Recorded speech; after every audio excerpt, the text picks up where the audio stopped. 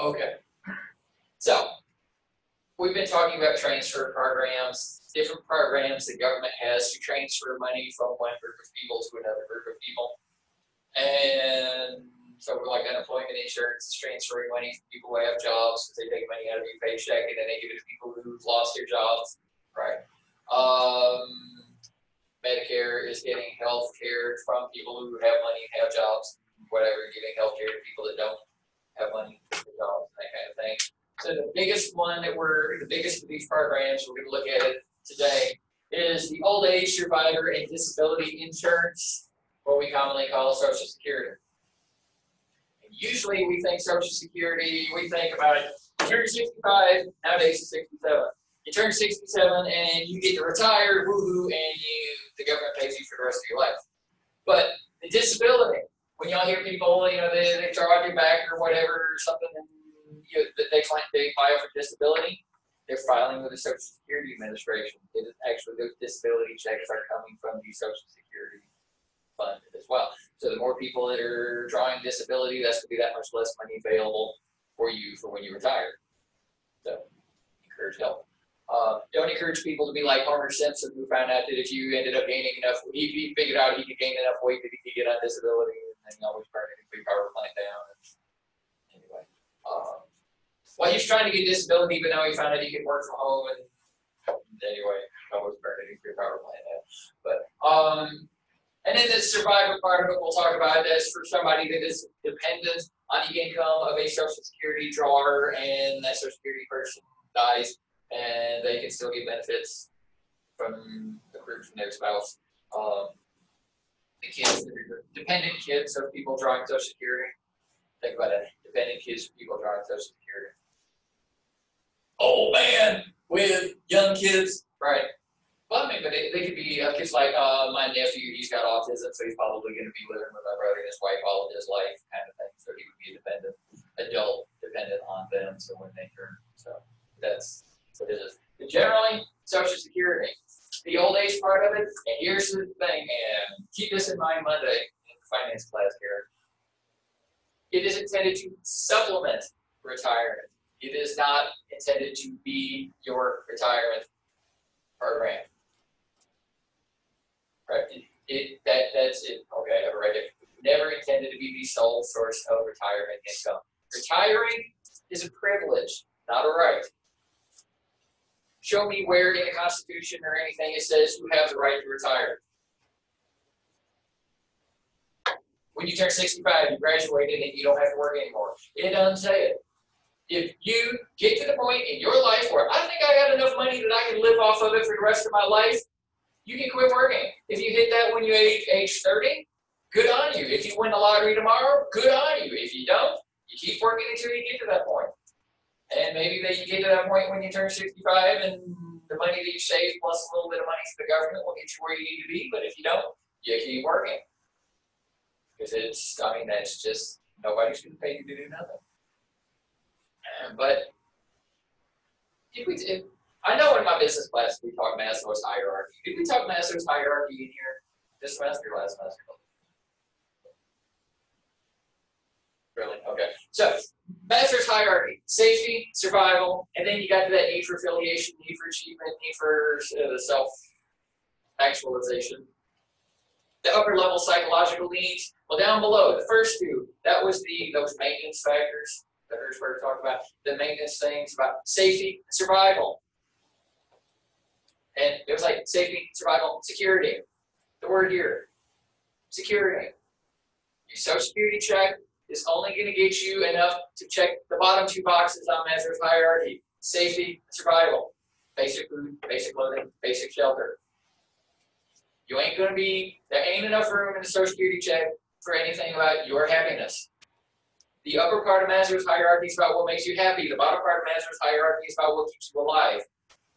In order to get to the top part, you get happy. And that's all Social Security is.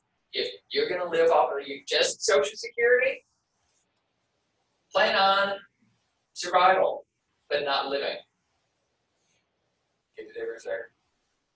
Wrap your minds around that one right off the bat. basic survival, basic food, basic clothing, basic shelter. How many of you know somebody that your grandparents, great grandparents, your neighbors, what, that is living off Social Security checks? And only their Social Security checks. How well are they doing? Barely squeaking by. Yes, it ain't that great of a living. We'll talk about how not great of a living it is in a couple of slides. To qualify for Social Security, just like any other retirement, that needs to be capitalized. How many people? Just like any other insurance or something like that, you've got to pay in order to participate. If you don't put money into the retirement fund, you don't get money out of the retirement fund. You have to put money into the Social Security fund in order to qualify to take money out of the Social Security fund. Aren't you required to do it?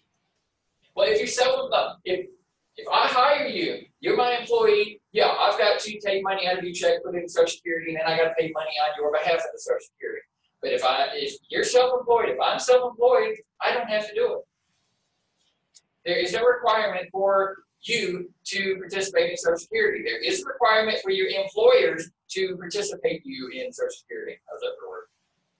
But, and like one people I talked to, the guy that used to rent our land to raise cows, the guy's name is Ralph. He's not here anymore, finally. But Ralph, self-employed farmer, barely squeaking by because, hey, he's farming. So he's barely squeaking by, so can he afford to be coughing up? In his case, it would be 12.5% of his paycheck to go into Social Security because he doesn't have an employer to pitch in and have a, no. So did Ralph put money into Social Security? No. Was Ralph still working at age 95? Yes. Age 95. 95. Wrap your mind. That's what happens if you don't. He didn't save for retirement, and he didn't put in Social Security, so he was working until the end. If that doesn't want it, if you don't want that to be you, start saving. I'm going to say that phrase several times today. Start saving. I'm going to be saying that a bunch in class Monday, and this work is going to be saying that a bunch in class Monday. To qualify for Social Security, like they take a little bit of money out of your check, and then your employer matches that. They take 6.25% from you. Your employer takes 6.25% of your money, and it gets put into the Social Security fund. And if they do that for every 3 months that you're putting money into the Social Security fund, you earn a credit. And once you get to 40 credits, that's 10 years worth of working, then congratulations, you qualify. You're fully qualified. You're going to start drawing Social Security. Oh, well, you will be eligible to draw Social Security when you're eligible to draw Social Security. And they'll start sending you a letter every year that says, okay, you're in the Social Security program, and based on your earnings income, when you do hit age 67, this is what your Social Security check is going to look like. It's called a benefits letter, and they send them out every year. If you take early retirement, I'll use the word retirement, that's the wrong word. But if you choose to draw at age 62, this is the size of your check. If you choose to wait until 67, like you should, this is going to be the size of your check. Once you start getting that letter, guess what? You're in the program. But you're not in the program if you're not in there. If you work 9.5 years, you're getting nothing.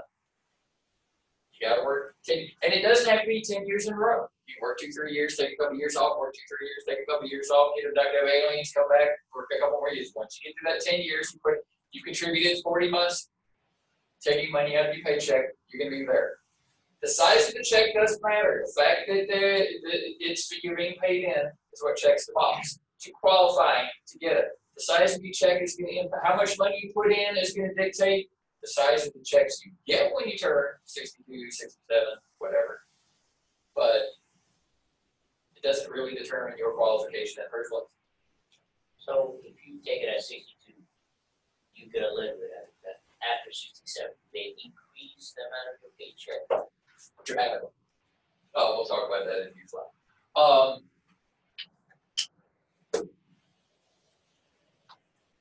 Yeah. So once you get your 40 credits, you qualify and you get benefits when you get older. How big is your Social Security check? It's going to depend on 3 things. Well, let me go back a little bit. The Social Security fund. it's not like they take money out of your check, they take 12 and 6 and a quarter from you, 6 and a quarter from your boss. They're not putting it in a drawer that's labeled with your name on it, and they're saving it up and building it up, and then when you turn 67 or whatever, they start opening that drawer out, start writing checks. It doesn't work that way. What happens is they take all the money from all the workers and they dump it in this one bin. All the money comes in and just metaphorically pretend like I got a bucket right here. One of these days I'm really going to build a bucket for you sign. The money goes in, and then when you turn 62, you get to reach in and take some money out. When you turn 67, you can get a bigger handful out. And each month afterwards. So the money that you're putting in now is the money that's paying grandma's check now. So the question is how fast is money going into this bucket? How fast is that money coming out of that bucket? Have y'all heard that Social Security is not going to be around when y'all retire? Have y'all heard that? Yeah. What they're talking about is what's ended up happening is we're getting to the tipping point, thanks to our baby boomers. A bunch of people retiring. What's ended up happening is money has been going into the bucket faster than it's been leaving the bucket, which is what we need. But we're getting to that point now where the money leaving that bucket is going out faster than money coming into that bucket. So instead of that bucket getting fuller and fuller and fuller, that bucket's getting emptier, emptier, emptier, emptier. The question is, how empty is that bucket going to be 50 years from now when y'all are lining up to stick your hand in there? There might not be any money in there. There might just be a couple of spiders. Maybe a roach to lick you. How about that? So that's the concern there. So it's not like, well, I put in, I'm guaranteed I'm going to be there. Well, the government's kind of said, well, you're going to do it so that that's something. Because who is the government of the United States? We the people. And we the people have made a promise to we the people. So kind of, unless Congress says, okay, sorry, y'all, it's over. And we're going to take all the rest of that money and we're going to give it to NASA to speed up putting people on the moon and all the rest of y'all are on your own for retirement for the rest of your life. Is the government going to do that? Is any senator or congressperson that did that, are they going to get reelected? No. So it's probably not going to happen, but there is some hard decisions that are going to have to be made. I'm a little bit ahead of myself, but we've got to do things to either increase the amount of money going into the bucket or slow down how much money is leaving the bucket. So they started doing a little bit of that second a little while ago when they adjusted the retirement age. It used to be 65. Or now it's somewhere between 67 and 70. Guess what? For y'all, it's going to be 70. And right now, it's going to be 70. They haven't adjusted unless they adjust it again in future. No, maybe 67 yet. Yeah, but there's somewhere along the line you're going to have to change that. Crap, I'm here. Okay. Just history lesson part 2. Social Security. Any history majors? When did Social Security Act get passed? 1938. In the 1930s. What was the life expectancy in the 1930s? It was in the 60s. 60, 65. Let's call it 65. And retirement age is 65. What is the definition of the word life expectancy? Expect you to die. How long are you going to live? Technically, The average life for American citizen. okay, Sam's getting closer. That is the age where we expect half of you to live to. Half of the people, if the life expectancy is 65, we're thinking half the people are going to be dead before they turn 65. Only half the people are going to make it past 65. Nowadays, it's knocking on 80. For women in America, life expectancy is 80. For men, it's down to 77. It used to be like 78, 79. It was closer, but us guys have kind of been taking to doing some more stupid stuff in the last couple of years. And so that number, it's not it's not because we're getting older and having heart attacks a little bit earlier, which is true, but a lot of it is because we've got a bunch of young people getting killed doing stupid stuff, drugs and gangs and that kind of stuff. So the young men are getting killed off earlier, which is bringing the whole average down. Right. So, guess what? Half of y'all in this room, assuming y'all stay out of gangs and drugs, half of you are going to live past your 80th birthday. Congratulations. Half of you probably aren't quite going to make it there. But in 1935, let's just say because it's close, I don't know the exact, it was 65. And retirement age was 65. So what was happening then is the government saying, half of the people that put money in that bucket aren't going to get a single penny out of it. And then of those people that do start taking money out, okay, a lot of that life expectancy is 65, so 3/4 of the rest of them are probably going to be gone by the time they're 70, right? So half of the people that put money in are never going to draw a single penny out. But now, what's happening? The life expectancy is 80. So the thinking is, guess what? Half of you are going to be drawing money, taking money out of this bucket for 15 or more years. That's the problem. Because we're living longer, we're healthier. And the Social Security program wasn't set up for that amount of people taking that much money for that long out of that bucket. So what do? Option number one is, okay, y'all got to start putting more money into this bucket. So instead of 12.5%, bump it up to 15, 20, 25% of your paycheck. So y'all are coughing up 12.5%, your employers are coughing up 12.5%, and that's 25%. Or they got to delay when you can draw money out of the bucket by, I don't know, killing you. Well, Joseph Stalin's grandson, the star goes in.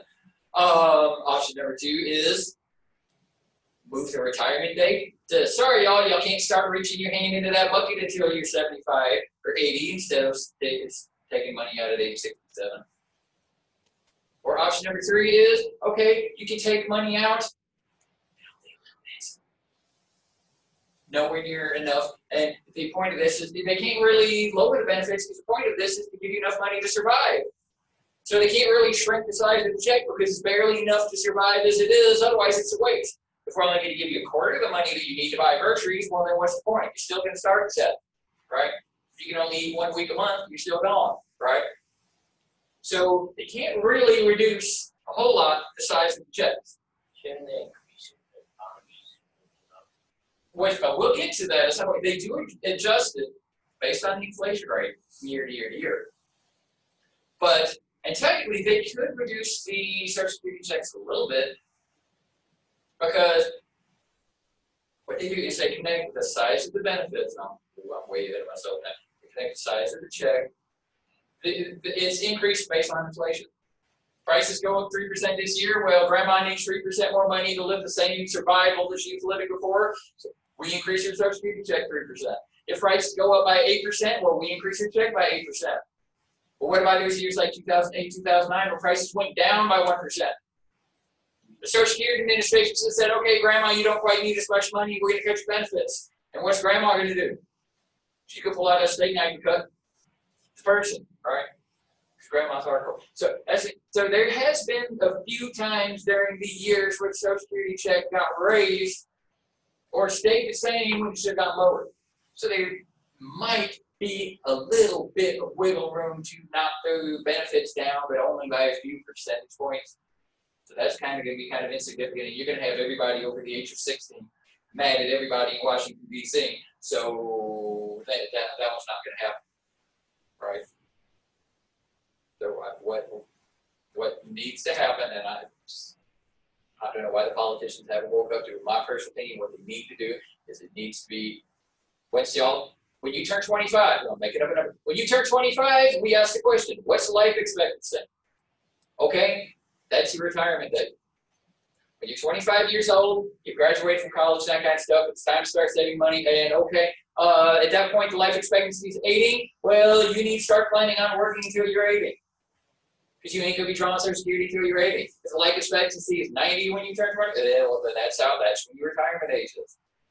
Because why is life expectancy so much higher? Because you're so much healthier, so much more capable of working. Back in the day, half the people were dead at age 65, so how healthy were the other half? Not very healthy, and we needed to get them out of the workforce because a lot of them were dangerous on the workforce because they were so old and weak and not healthy, right? But a 65-year-old person back then is the equivalent of like a 95-year-old person now, right? And you can't imagine very many 90, 95-year-old people going to work, right? And that's the way it was. So right now, we have a lot of very perfectly healthy 60-some-odd-year-old people. They're just, well, it just magic number. I'm going to quit working. For absolutely no right reason other than some date on a calendar. It needs to be adjusted to the retirement. The retirement date needs to be adjusted to something to do with the life expectancy. If it goes up a little, the retirement date moves out a little. If it goes up a lot, it goes out a lot. But they need to tell it to you early enough on. That's why I picked like the 25th birthday. So you know you've got 40 years to start planning for retirement, 50 years to start planning for retirement, planning your work career, planning accordingly. Because they can't come up to, it would really suck if they come up to your grandma, y'all are young enough, y'all's grandparents may not be old enough to retire yet, but your grandma's sitting there, okay, I'm saving enough money and I get to retire in the next 6 months, woohoo, and then they come up there and say, sorry, you gotta wait another 12 years. That would suck, right? You gotta give people warning. Last time they adjusted it, it's probably been 15 years ago when they adjusted it, just going from 65 to 67, and it's a transition period in between, and it took a long time, and it was like, well, actually it's been longer than 15 years.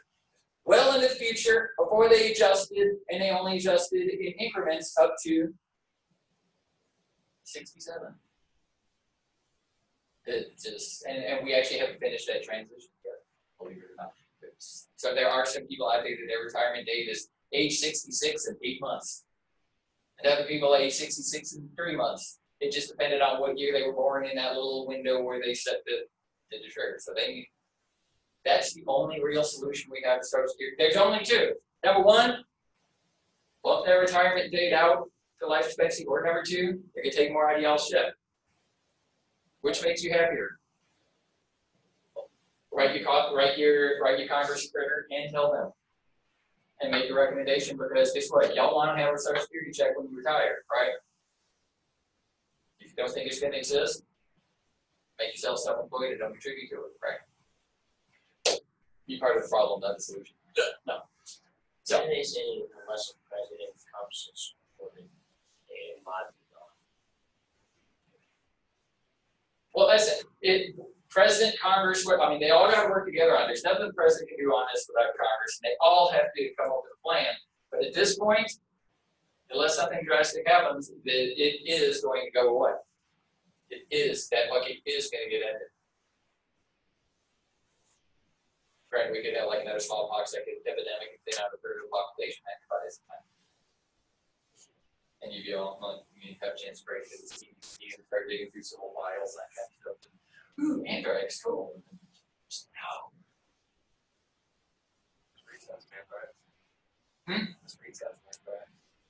Cool.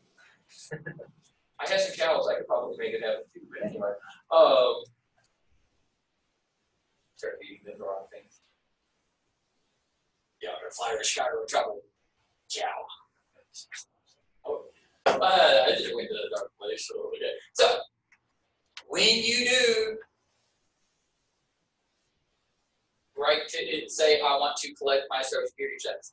You can't keep working while collecting your Social Security checks. So it ain't retirement. People use the word retirement, it's not. It's just you're old enough you can start getting these checks. A lot of people use that as their retirement date. Okay. But the size of those checks when you collect from the Social Security Administration depends on a couple of things. Number one, what was your income while you worked? If you didn't put much money into this bucket, don't expect to get a lot of money out of the bucket, right? If you put a bunch of money in that bucket, well, it's kind of fair that you get a bunch of money out of the bucket, right? The more you put in, the more you take out. But number two is, what is your income after you retire? You may put a bunch of money in that bucket, but if you got crap tons of money, you don't really need a Social Security check. Does Bill Gates need a Social Security check? No. Because what's the point of this? Safety and survival. Does Bill have more than enough money for survival? Yeah. So that's going to end up shrinking the amount of money that he would get in this check, because he's got plenty of income afterwards. He can still get it. He can qualify to get the minimum of, I think it's $1. It's either $1 or $40. I'm having a mind blank. Well, it's on one of the next couple of slides. he could file to the Social Security Administration and get that little itty bitty minuscule check. But then, how would people treat him if they found out that he did it? He ain't gonna do it. It ain't worth his time to deal with it, right? So, if you don't need it, you don't expect to get a whole lot of it. But his bill put a bunch of money into that Social Security fund? Probably. Because he was making a couple $1 million a year salary, but that's the thing, most of what he got was stock options, and they don't take Social Security out on that. But his $1 million, $2 million, $5 million a year actual salary, chunk of that went into the Social Security fund. So he put a bunch of money in, which would allow him, give me the names of 2 units, normal people. What's the question? People, names, humans. Bob, Bob and Sally. Sally. Okay. Sally makes $50,000 a year. Bob makes $25,000 a year. So, I'm gonna say this somewhere. Sally, she's making twice as much as Bob. Sally's putting twice as much money into the bucket as Bob. But when it does settle, Sally's Social Security check is not going to be twice the size of Bob's Social Security check, because Sally's not going to be in as great a need of it as Bob is going to be. That's the way that one's going to work out. So you kind of have that little anti-poverty thing going on there. It's helping people that need it more are going to get more than those that need it less. So if you had another human, Jim. if Chip only put in $1 a year, $1 a quarter, 40 quarters or whatever, you know, and his income after he retired was still $1. Because Chip is, I don't know what the problem is with Chip, but you know, his Social Security check may end up being bigger than he ever understand. So, how much money did you put into the bucket? How much money are you making along with your Social Security check when the Social Security checks start coming in? And also the age you start receiving the checks. Your retirement date is 67. That's when you fully qualify. But you can start collecting early at age 62. If you're pretty unhealthy and you don't think you're going to make it to 67 or 70 or something like that, you might start drawing early. Or if you're like, I'm pretty close to having enough money to retire, so yeah, I can go ahead and draw a little bit early, and my Social Security check won't be that big, but it'll let me get retired 5 years earlier. It's worth it. You kind of have to do that math there. If you think you're going to live a long life, you need to postpone it. But generally, 67 is when you get your full amount. If you get 62, try to get it to 62, you probably only get about 2/3 of the money. Wait that extra 5 years. Because what are you doing? 5 less years of putting money into that bucket, 5 more years taking money out of that bucket, that's a 10-year swing there, right?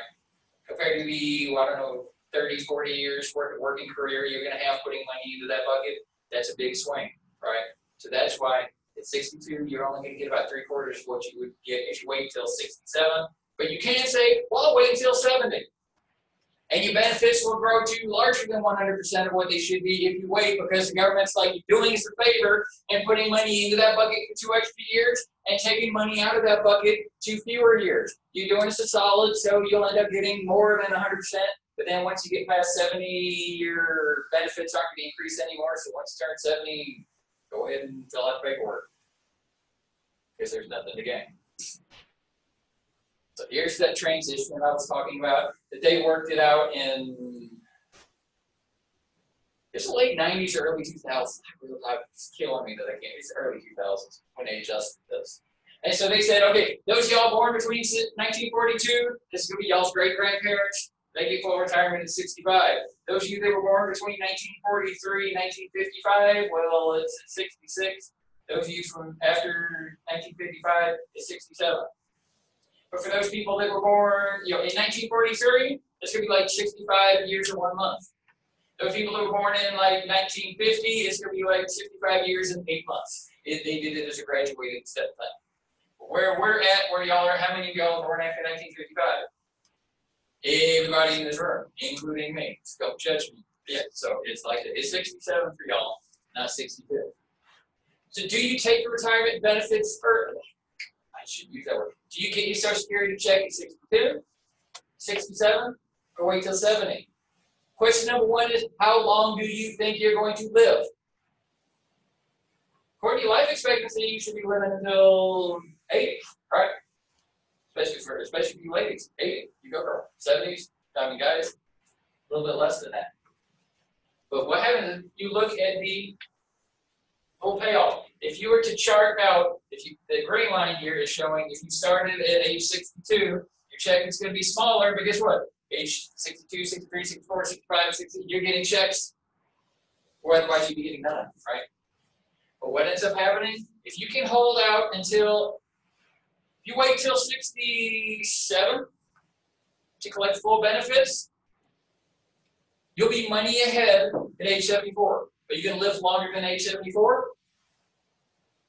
So if you're going to live past 74, well then you should wait. Because every bit that you're doing, living after age 74, you could be money ahead in total. The checks each month you could be getting, each month is going to be bigger, and that total amount, if you add all those checks together, is going to end up being bigger if you go past 74. But if you think you're going to make it past 82, which ladies, almost half of y'all should get there, right? Well, in that case, you'll be money ahead if you wait until 70, because their Social Security checks will be even bigger. But you got the two things. A, do you think that you're going to be able to live that long? And B, do you think you can work that long? Can you stand working until age 70? Knowing that half of the people that you went to high school with have been out of work for the last 5, 6, 7 years. And they're not exactly living it up off of their small little Social Security checks, but you know who they are. Right. So if you have a job that ain't killing you, that ain't driving you nuts, and you are in reasonable health when you get into your mid to late 50s, you start doing your retirement planning and that kind of stuff, that maybe I ought to wait till 70, get that extra large check.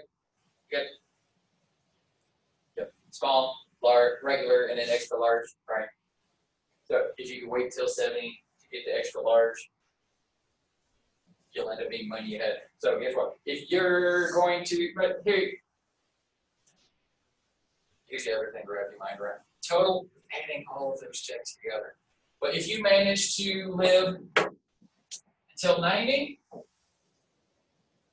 the difference between waiting till 70 versus retiring at 67, all total added up is about $80,000. Is it worth it? To get an extra $80,000 spread out over 20 some odd years,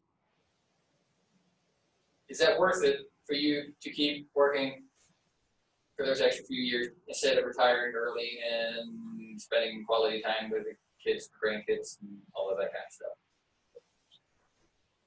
That's the question. Especially if you does that for employees. But anyway.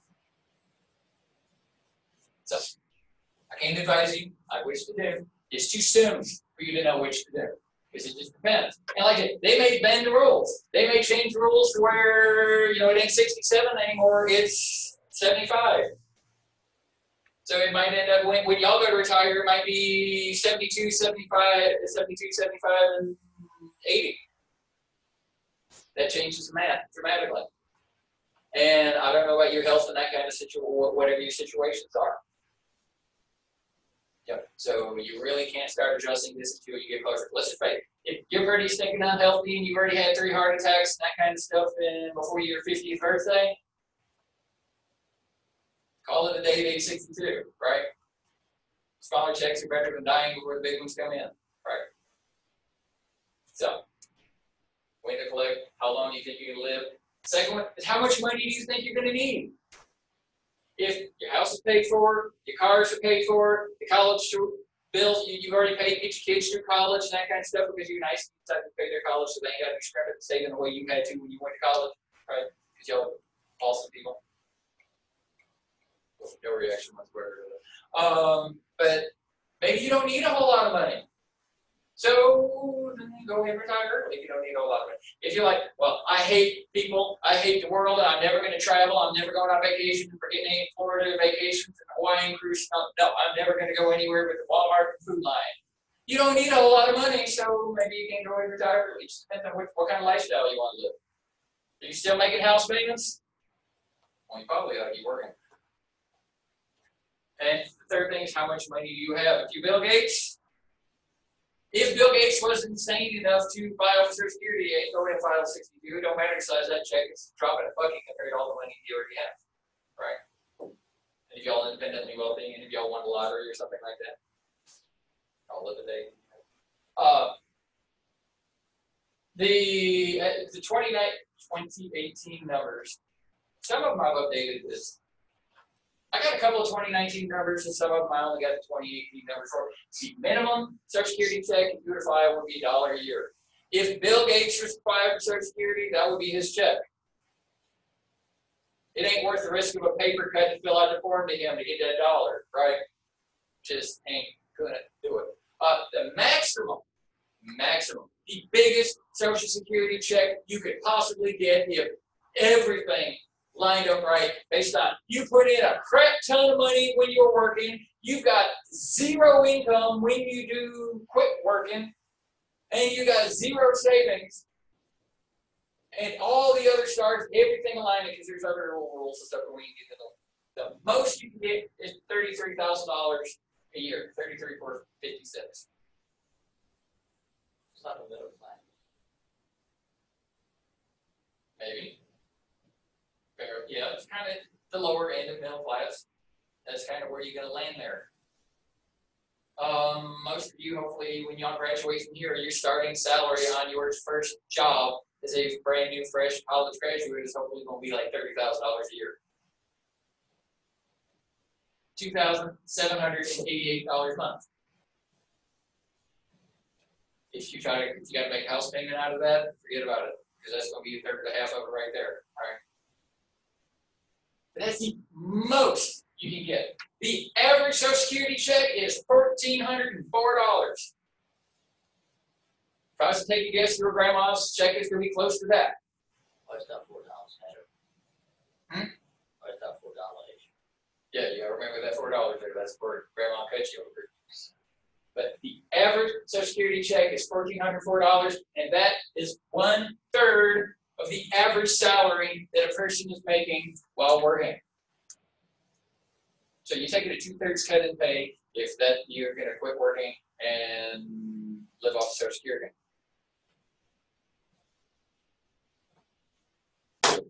It's better.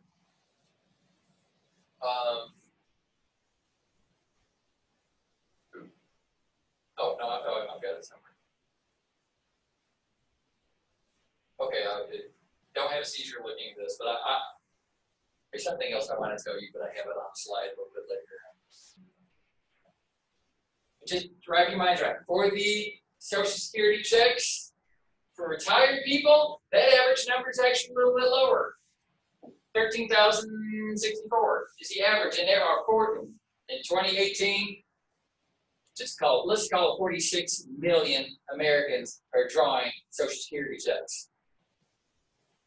46 million out of the 330 million of us. Versus 230. 330. Okay. Spouses can draw off of their spouse's Social Security. Go back in time to like the 1950s, and you got what the husband and wife. The husband worked. The husband's drawing a paycheck, and the husband, some of the money from the husband's going into the Social Security fund. But the wife, she stayed at home and raised the kids. Louie, right? Whatever the kids are. But is she working? Yeah. She's working raising the kids. Is she working in the eyes of the government? Not really.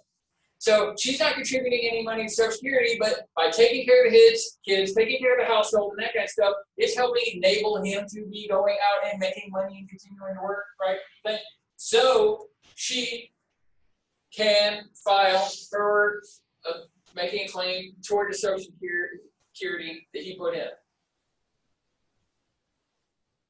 Because part of the reason why he made as much money as he did is because I was here taking care of kids. So part of the reason why the Social Security Fund got as much money away from him as it did is because I was here taking care of the kids. So show me the money. That's the way that works. And then it even goes by extension, like, for divorces and that kind of stuff. We no longer live together, but making it split. So somebody like my mother, she worked for a handful of years, but then once the kids came along, she stopped working. And then after we got old enough, she went back to work again. But her overall lifetime income, she got her 40 credits. So she could draw Social Security on her own. But the other thing you can do is you can draw 50% of your spouse's, whichever number was higher. And Dad, he was working the whole time, he was making more money overall than she did or whatever, so his Social Security check was bigger. Half of his check is bigger than what she would have qualified for because she didn't put a whole lot of money in. So you can file that way. So that's just a detail, but y'all keep it in the back of your mind 40 years from now. You have an option. But there are some people that are making claims off of their spouse's Social Security contributions, and those people didn't put as much in, right? So guess what? They ain't getting as much out. So what's her name? Mrs. Cleaver, Beaver's mother, whatever. You believe it, Beaver? Because I said the 1950s, right? So, sure, Social Security check is going to be like half the size of her husband's.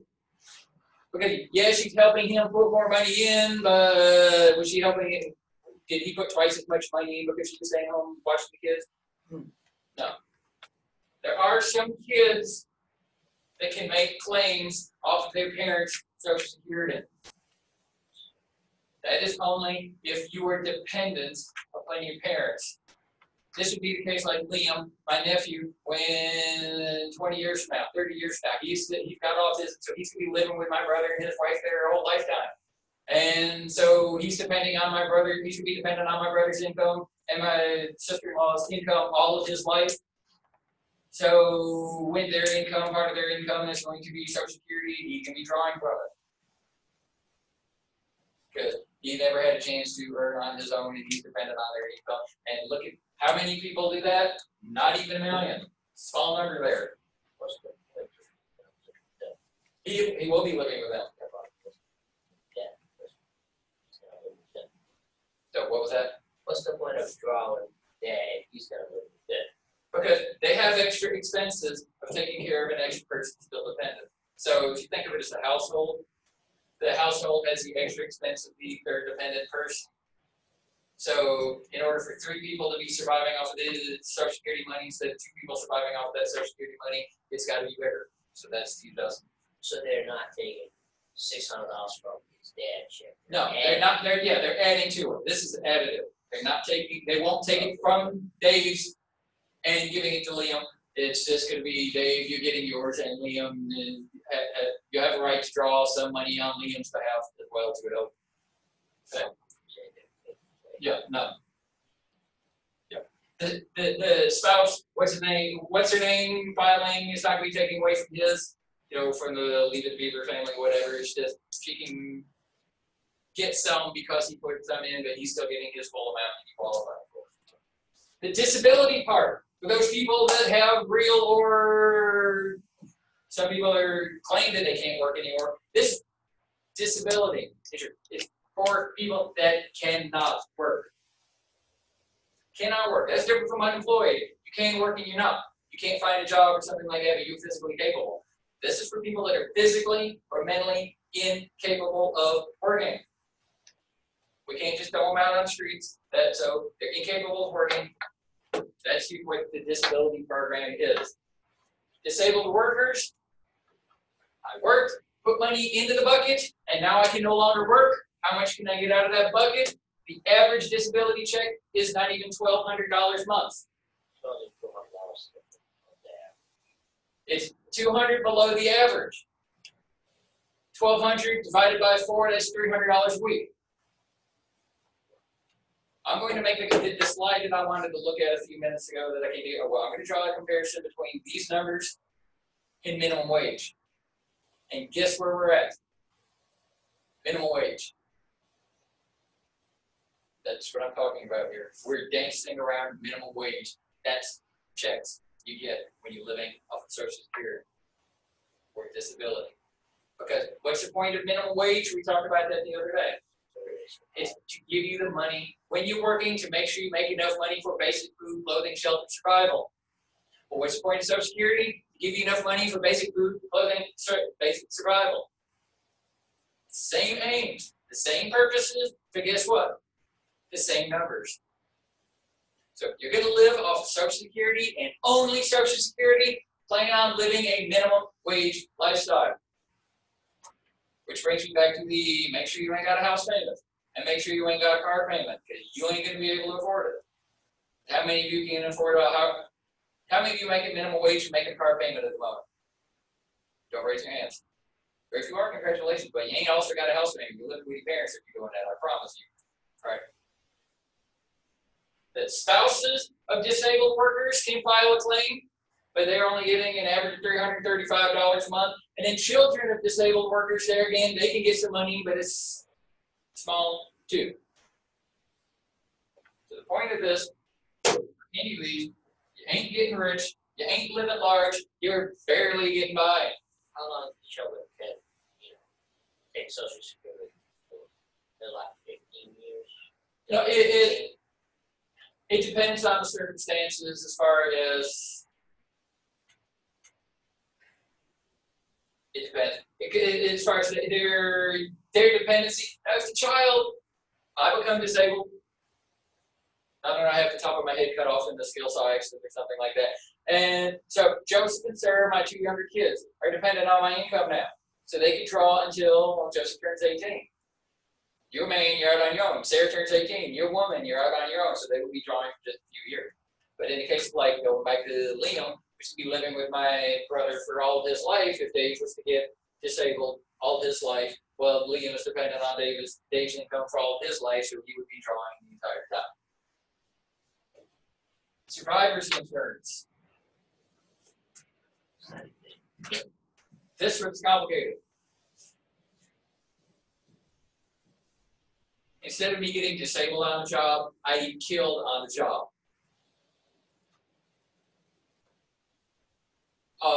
And I have dependent kids like Dave. Okay, Dave gets killed on the job. Liam is dependent on Dave's income, and so Liam, they can file, get money to help keep Liam afloat for the government. $860 a month, and only like 2 million kids are getting that. The widowed mothers and fathers, if your parents are dependent on you, if your parents have health problems and y'all are like, well, no, we're not going to put you in a home, we're going to let you live with us, we're going to take care of you, because we love you, and you took care of us, you changed my diapers, I'm going to change your diapers, and all that kind of stuff, good on you. So if your parents are depending on your income, and then you get killed, then they can file for some money. But none of these numbers are very big. A non-disabled widow or widower would be based on, were they disabled when I got killed? Were they not disabled when I got killed? But the rules for that survivor's insurance based on, well, you have to be a widower over 60. Widow or widower.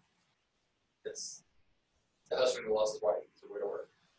But if you're under 60, if my wife got killed tomorrow, if she gets killed tomorrow, I said, well, not. But if she got killed tomorrow, I ain't over 60. I ain't collecting.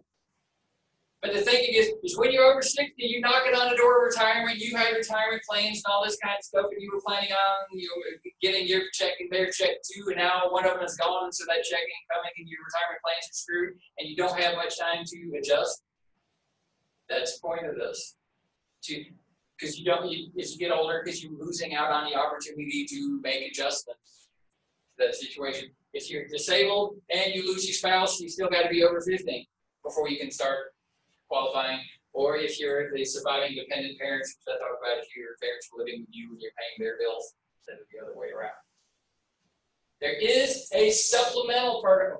This is barely getting you minimum wage. But there's supplemental Social Security if that's not enough to actually get you above the poverty line. Because if you, your spouse, and your 8 kids at 8 tentacles apiece. Yeah, okay, wait for the reaction here. So there is a part of Social Security that's aimed specifically at low-income households to give them the extra supplement on top of that. And those, on average, the payments are $771 a piece, providing more cash for basic needs of food, clothing, and shelter. But specifically, it ain't just for people with little or no income, but people with little or no income who are old, blind, disabled. Can't work, pretty much can't work, probably can't work. Their income is so low, health costs, health costs, health costs. Minimum wage lifestyle isn't going to be enough if you got high health, if you're old and have high health bills. Because you got that $50 worth of heart medication, and then that $30 worth of blood pressure medication, and then whatever else. So you only bringing in $1,300 a month, and you spending $200 of it on your pills alone, and then you got, I don't know, like rent, food, that kind of stuff. So that's what this supplement is. Not just because, well, I'm poor. If you are in one of these other conditions where you realistically can't do anything to improve your financial situation, and your financial situation sucks, that's when this program is going to kick in. So there ain't going to be many people getting this one, right?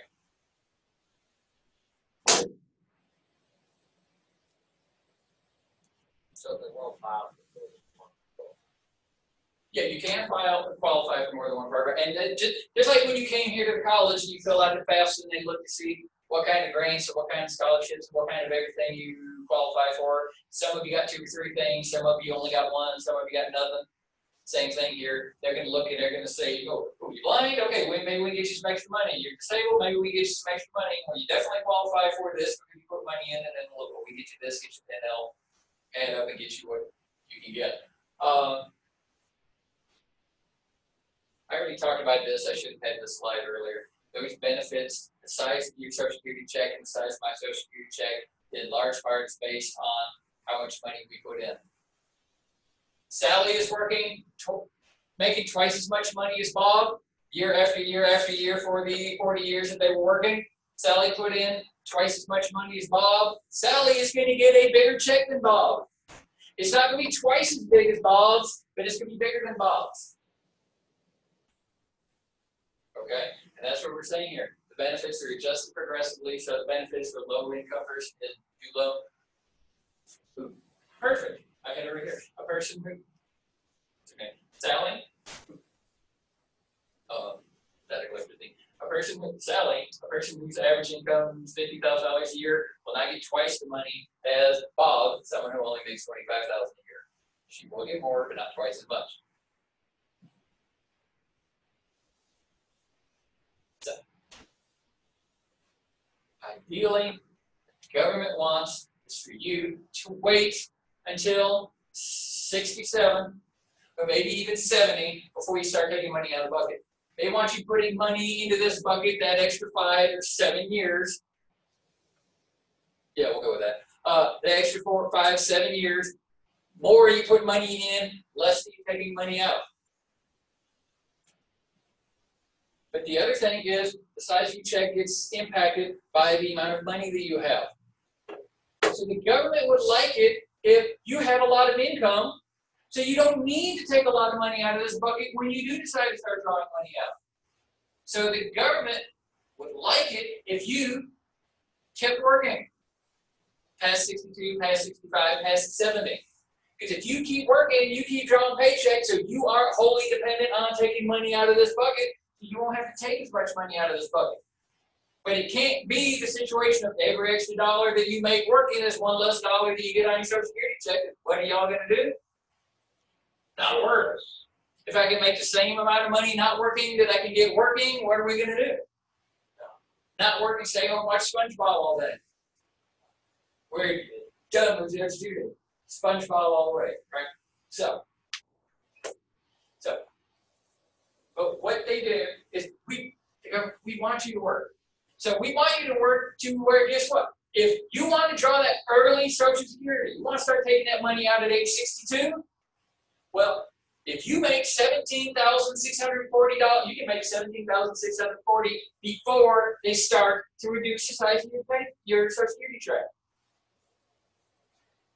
And then, if you make more than that $17,640, they are going to start reducing your check, but for every extra dollar you earn, they're only going to take 50 cents off your check. So you absolutely should keep working and making that $17,640. And you still have the incentive of working beyond that point because you still are financially going to end up money ahead because your paycheck, your Social Security check is going to be shrinking slower than your paycheck is going to be growing, right? So,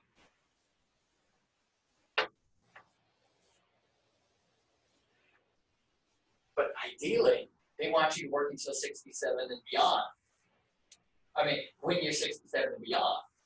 So in that case, you turn 67 and you're collecting the full-size checks, you can earn, let's just call it $47,000 a year before they start trending your check.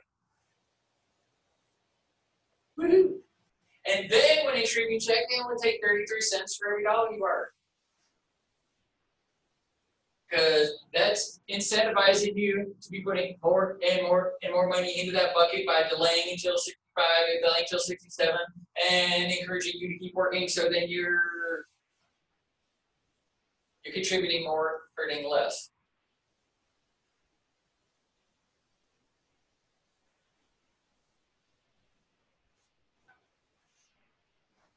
With me on all that. Something else to wrap our minds around. Labor force participation, people over 65. What does this mean? 1950, 46% of the people over age 65 were still considering themselves workers. We're still working. Just as they turned 65, they weren't retiring. Half of them were still working at 65. But where are we at now? The latest numbers I got was 2014. Not even 1 out of 5 people age 65 is continuing to work. Hey, we're over 2000. Yeah, it's a slight improvement over 2000. And part of this, well, what happened between the year 2000 and 2014? We kind of had this speed bump called the recession, the Great Recession. 2008, 2009, financial crisis, that kind of stuff.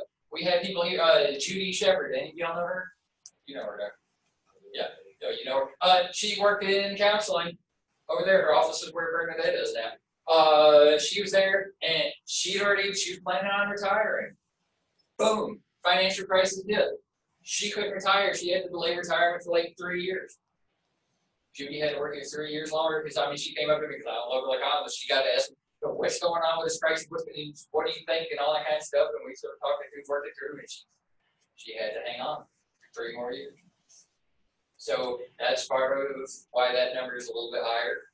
But 2014, we were just getting out of the recession. We were just climbing out of it now. I would say it's probably back down a little bit more now, if I could actually find that number again. So guess what?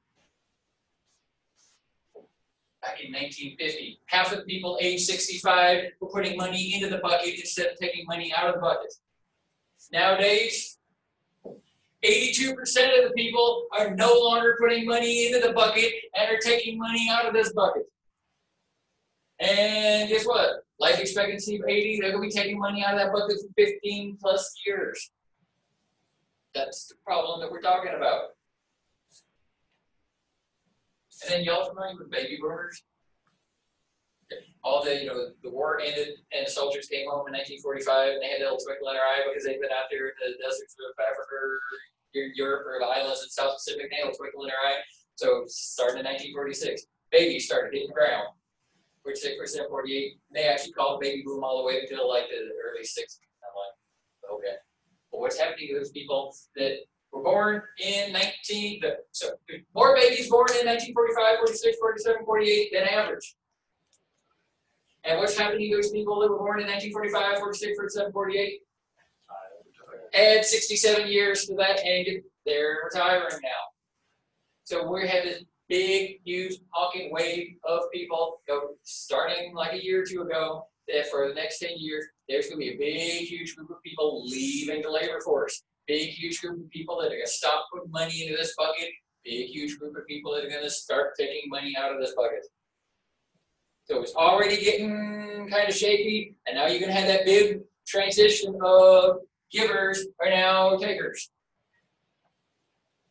That's why this Social Security fund is going to be looking kind of interestingly ugly here in 10 years from now. That's what the conversation needs to be, and we need to go ahead and talk about it now so we have that much more time to adjust to it. Why the politicians aren't doing it. Everybody, they need to get their head out. Anyway. But the nice thing about that. Okay. When are you making more income in your life? Early in your career or late in your career? No, Late in your career, because you're getting pay raises because of your experience, all that kind of stuff over time. So the people that are retiring now, the people with 30, 40 years worth of experience, people that are middle manager, upper managers, bosses of companies. So what's happening is a big group of people with big paychecks are stopping putting money in and starting to take money out. Which makes it even worse. All right. But guess what? There's a whole bunch of managers and middle managers that are about to what? Retire. How many of you are business majors? Woohoo, job openings. Ding, ding, ding, ding. Right? Because a bunch of people are going to be leaving a lot of different industries. Now, you don't see Walmart employees? No. We're not talking like cashiers and the lower level jobs, no, because a lot of the older people that are going to be coming up and retiring, there's going to be a lot of these other middle management, supervisory, that kind of job, that kind of stuff. So you're going to start seeing it when you look at the list of fastest growing careers, nurses and technology stuff are at the top of the list. But you're going to start seeing some of these management things start climbing up the list. They're going to go from 30s on up into the 20s, and it's going to creep up a little bit. So, woohoo! So you business majors. Still have a hope. Still have a chance. Nothing else needs. Take my job. After I retire, in another dozen years. Okay. The Social Security costs us in terms of the benefits paid for society as a whole. They're taking 6.5% out of your paycheck, 6.5% out of my paycheck. And then my employer's having, and your employer's having to take another 6.5% of your pay and put it in there. So the 12% of the national income is going into this bucket to be paying other people. What would you be doing if you had an extra 12.5%? Spend your money? spend or save. Spend it or save it. Yeah, y'all are young, so y'all be spending it, right? So how much better would your life be with 12% more stuff? 12% more Cheetos, 12% more Dr. Pepper, 12% more video games, 12% more data on your data plan, right? 12% more room in your apartment, 12% larger cab in your pickup truck. That's what's happening to our society. That's one of the things because of this. And the other thing is, what I talked. There are people that ordinarily would not be quitting work, but are being able to quit work because they're simply qualifying for these steps. So we have perfectly healthy workers that are choosing to no longer work because of Social Security. So how much work is not getting done because we have fewer workers than we would have had if this program isn't there? So society is different because of the existence of this program. That's already paid less than Social Security. Yep. We all would end up being paid less because if Social Security did not exist, because they're not taking 12.5% away from you. But guess what? There's going to be more workers. So you increase the supply, and what's going to happen to the price? It's going to go down. We don't have to hire y'all because we have plenty of other old people hanging around we can hire. Right? Who doesn't have a bad, but y'all know. Here's the other one. As the number of younger workers declines, the status of the Social Security fund is changing. There is some delays for younger people to go into Social Security. I have asked this question before. Don't raise your hand unless you want to. How many of you would not be in college if it wasn't for financial aid? Because of financial aid, a lot of you are not working. A lot of you, because of educational financial aid, are not putting money in the Social Security bucket right now. But there's a lot of people, a lot of y'all like, well, you know, a college degree is a new high school diploma. You gotta have a college degree in order to get a real job. So there's a tendency for people to wait longer to enter the workforce, fewer younger workers. So it's delaying when y'all start putting money into this bucket, minimizing how many years you're going to be putting money into this bucket. But hopefully, your paycheck is going to be bigger because you came to college, so they're going to be you can be putting more money in for a shorter amount of time, and hopefully there's still going to be more money going in this bucket. But there's that tendency. There's some other, y'all know some other people that are just going to hang out and bum off. Y'all know people in high school that are hanging out with their parents, living in their parents' basement, bumming off of them and doing almost nothing. They ain't contributing to it. You know that dude you went to high school with is a drug dealer. He ain't contributing to it. I'm putting into it twice. I have a state job and I put, Good job. I don't know that that means you get 2 points. I think you only get 1 point each 3 months. I never really thought about that. I kind of just assumed they were pulling out of both my paychecks. Oh, they're pulling out of both paychecks. As far as earning you 40 credits to qualify, I don't think you're earning 2 because they're like, They're it's both not 2. part-time jobs, If it's 2 40-hour-a-week jobs, then yeah, they give you double credit. 2 part. Yeah, it's just, yeah. So you're just getting 1 credit. out of your paycheck. Well, no, because it's Not on my paycheck. a small chunk out of two checks. So it still is a percentage is the thing.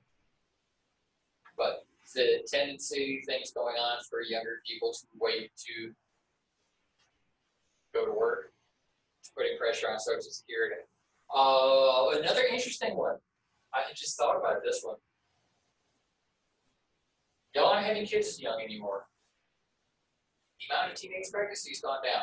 The average age of people getting married is going up. The average age of people having their first kid is going up because we're more focused on y'all, because it's y'all's generation, not mine. You're more focused on college, careers, and that kind of stuff than getting married and having kids. And a lot of y'all are like, well, I'll get to it one of these days. Maybe by 30. Where back when in my day, you know, a lot of the people in high school, they're already scheming out or they're going to get married that summer after we graduate. And how many of them were walking through the hallways pregnant senior year? But now okay, you know, y'all ain't worried about college and careers, y'all worry about social media, Facebook, friends, playing video games, whatever. But y'all got other things in your life, so teenage pregnancy rates are reduced. The overall pregnancy rates are reduced. The average age of people having kids is later in life. The average age of people getting married is later in life. The average number of kids per family is getting lower. So what's happening on the lower end of the scale, the younger end of the scale, we're waiting that much longer before adding people to put money into the bucket. Don't trust that bucket is going to be there. And as we talked about, don't expect to live off of that bucket because whenever we get to it, it is minimum wage. I'm getting to where that slide is in here in the next chapter. We're close to the end here, I think. The whole idea, I've mentioned this before, for all of these programs is to transfer or redistribute income from one group to another. Taking from young people, giving to old people, taking from working people, giving to non-working people, taking from rich people, giving it to poor people. Same thing when I was talking about me, Joseph, and $100 bills in Walmart or whatever, I transferred some of the spending to him, but nothing new was getting created. But that's sort of the thing.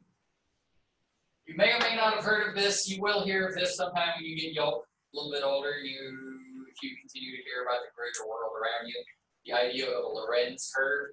It compares the population of a country to the income distribution of the country. If it was a perfectly fair distribution of income, then half the people would be making half the money. A quarter of people would be making a quarter of the money, and if you were to graph it, you'd have this straight 45-degree line that would look like this. So, ideally, perfect income distribution, 20% of people make 20% of the money, 40% of the people make 40% of the money, and so on. So Does that happen in reality? No, because there's some of us that don't make a whole lot, and then there's people like Bill Gates, Jeff Bezos, Elon Musk.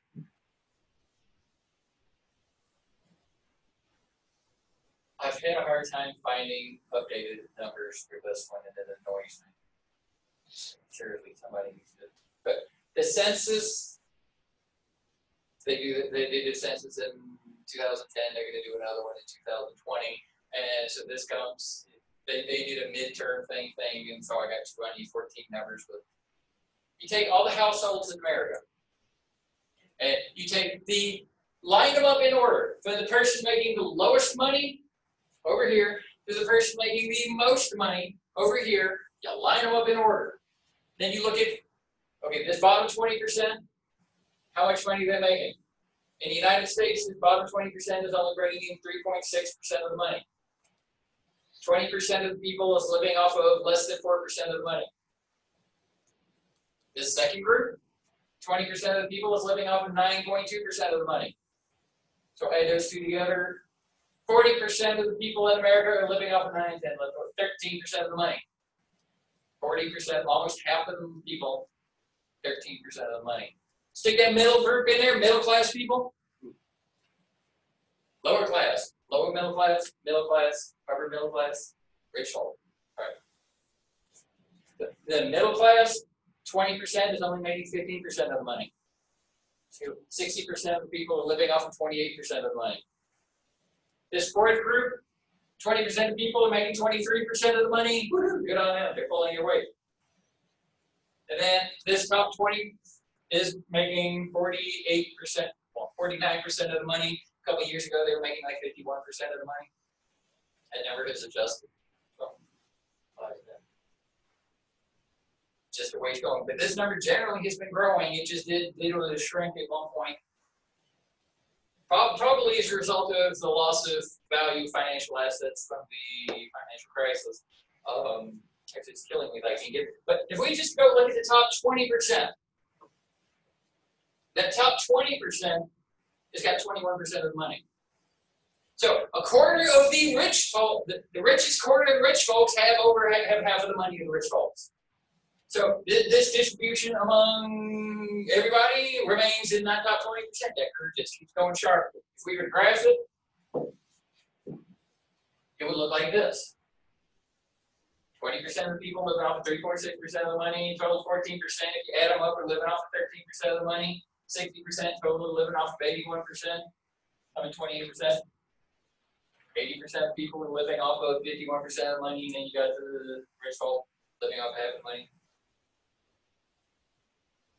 This one ain't that bad. If you compare to some countries like, I don't know, South Africa in the 70s and 80s, Saudi Arabia right now, Saudi Arabia, you're either a member of the House of Saud, the royal family, or you're not. The Saudi royal family owns the oil. Everybody else is getting a paycheck if they're lucky working for one of the oil companies. So this is a real dramatic change in the distribution of income there. 95% of the people are living off, 5% of the people got 70-some-odd percent of the money. So that would be an extreme inequality there. So the point of these anti-poverty programs is to take that line, try to straighten it a little bit. Take some money from these people and give it to these people to even things out. That's the point of things. Smush their part of it, increase their part of it, and increase this all the way along. That's the goal. That's the dream of these transfer programs. Okay, I'm getting to it.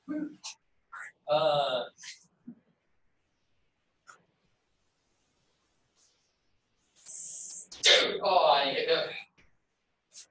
we're gonna get to the poverty line, and then we're gonna compare back to Social Security, minimum wage, and that kind of stuff next time. So tune in next Tuesday.